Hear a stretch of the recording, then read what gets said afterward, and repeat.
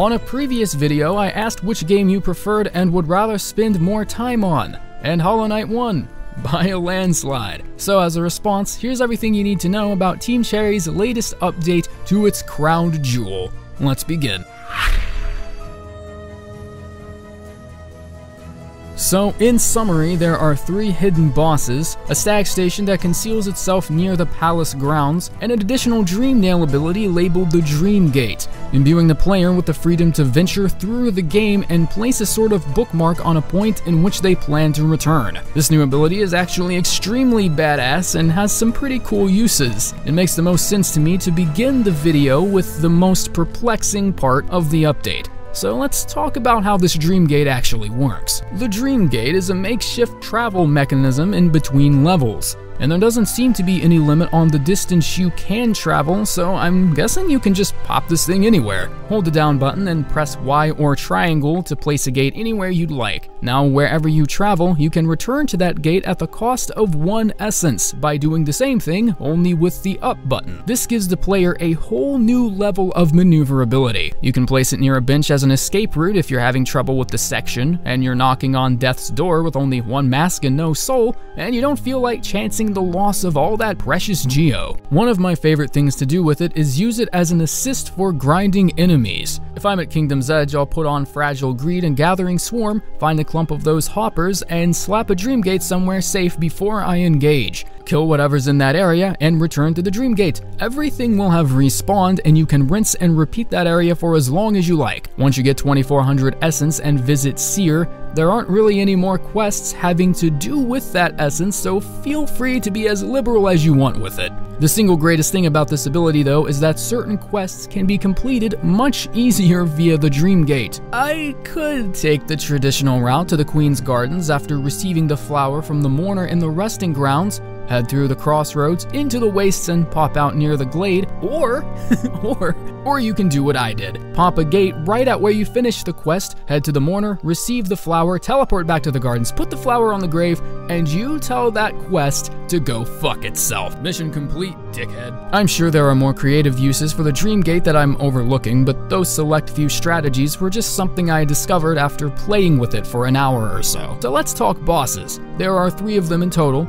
2 you fight, and 1 you run away from. It's difficult to explain. The first boss requires you to complete a small checklist of side questing. You will have needed to free Bretta from the fungal wastes by taking this path here up to where she's closed off. Make your way through the length of the Zote side quests, rescuing him wherever the instance presents itself at both the Green Path and the Deep Nest. And then finally at the Colosseum of Fools, where you take his Life Ender Nail and succinctly push it straight up his ass. If you do all of that, the 2 characters will eventually cross paths at Dirtmouth. Bretta's house will have opened, and you're free to collect the mask shard inside. The update adds in a secluded cubicle that descends the player below the house and reveals Bretta's flattering attraction to Zote, whom she has labeled the Grey Prince. Dream nailing the statue takes you to the area where you can challenge the Grey Prince, a psychological manifestation of Zote, if he were, well, actually intimidating. He is pretty strong though, so I'd recommend putting some thought into your charm build.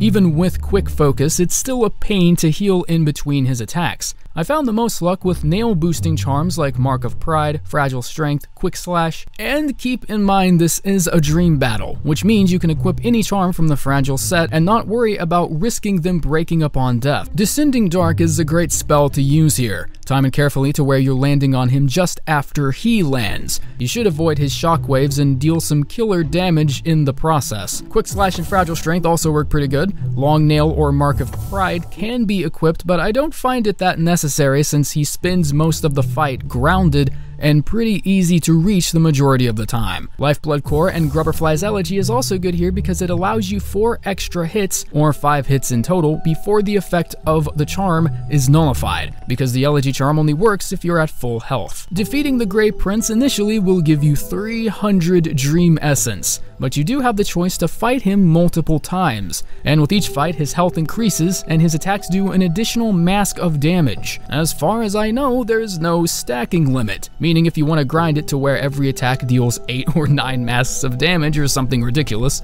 you can totally do it. What is interesting though is that defeating him 10 times will give the statue a rich golden appearance. Not sure why that's in the game, but you know, that's something. The second boss, the White Defender, is a curious foe, and as the update title suggests, he's certainly more of a hidden dream than the Grey Prince. Starting in the waterways below the City of Tears, head directly right to where you faced the Dung Defender. You should be right below the giant switch you used to restore the energy through the waterways. Use Descending Dark and smash the ground below you. The reason it's so hidden is because usually the ground quakes and shudders when walking over it, but this one is more rigid and requires you to just take a shot in the dark. To the left is where you can initiate the battle, and to the right is where you can pick up a King's Idol. Now, I just want to take a second and talk about how intelligently laid out this is. This King's Idol is here for a very deliberate reason. Taking this relic to the collector in the City of Tears will sometimes prompt dialogue that educates you on the city's pasts, Hallownest's prime, before it all just went to fuck in a rusty bucket. The relic collector tells you of 5 elite defenders, the strongest, most formidable fighters of Hallownest, the arms, the claws, and teeth of the kingdom's ruler, the Pale King, basically the secret service of Hallownest. The reason this dialogue is so important is because when you initiate this fight, it couldn't be any clearer that this White Defender was one of these Elite 5. The fact that you're fighting in the White Palace is indicative of this detail, in addition to the backdrop of the 5 silhouetted figures presiding over the room. The Defender's real name? Ogrim, a servant of the Pale King whose insecurities plagued him and impeded him from his true potential. When defeated, Ogrim hangs his head in a sour shame before the 5 silhouettes.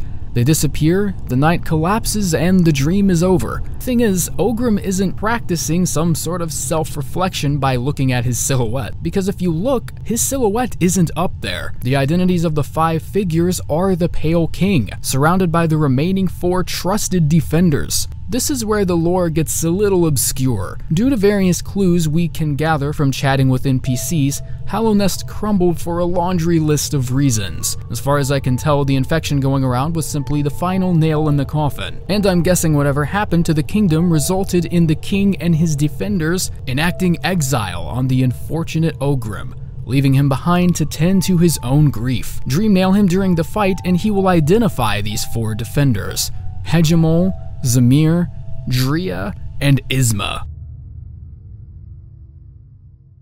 Okay, so let's talk about how to fight this guy. In the most literal interpretation, this dude is full of shit. Second only to the Radiance, he has the highest health capacity in the entire game. Do you remember fighting the Guardian at the Crystal Peak, and then you found out there was a second one directly above him and you shit your pants? Well, it's basically this done again with the Dung Defender. He's faster, harder to keep up with, and just across the board a bigger threat. The same charms mentioned before worked just as well here, although I would contemplate swapping out one of them for a quick focus. The time windows in between attacks are a little friendlier than the Grey Prince, but you're still better off to rely on cheesing the corners of the room for safe healing. Defeating him up to 5 times will offer different dialogue. By the 5th defeat, Ogrim will actually acknowledge that his dream is being invaded and admires your strength as a fellow knight. Now, the 3rd battle is less of an actual boss and more of a rapid sequence of tasks. I would call it a quick time event, but even that terminology falls short. In the Spirit's Glade, a new dream warrior by the name of Revek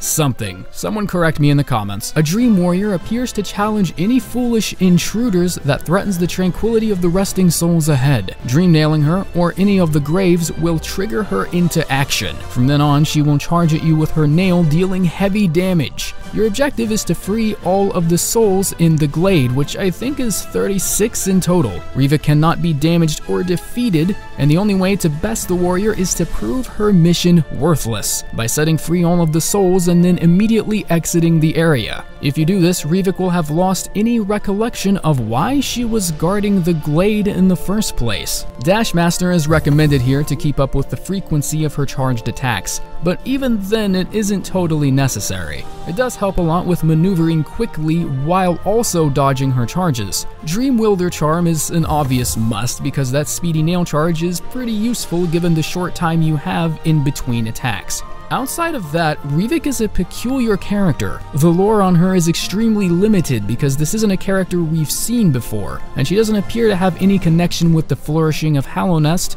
nor the Five Knights or the Pale King, so a considerable part of Revek's lore is left up in the air for interpretation. I'm not exactly sure where she fits into the narrative, and all the researching I tried to do on the wikis, fan pages, and even going as far as the original Kickstarter page, I've found nothing of interest, so your guess is as good as mine. I encourage you to replay the full game now that the update's out. You'll find that it's more than just fresh content they added to the game. Some enemies have new moves and attacks, like the secret Nosk battle in the Deep Nest. The new array of movements he's been given has made him a much more threatening obstacle. You can't just cheese him by jumping over him and downstriking anymore. Finally, I want to go ahead and quickly toss this in before this video wraps up. But I did talk about a hidden stag station near the palace grounds. The station is directly to the right of where you would enter the White Palace. Break down the wall to reveal the station, and the bell costs 300 geo to unlock. There's a bench past the station that you can rest at, which is a little strange to me because usually you see the bench before the bell. But as far as I'm concerned, the stag station has no significant contribution to the lore. The stag usually chimes in with some dialogue when you open a new station, but this time he's just as silent as ever. Oh, and the game has an option for Italian translation too.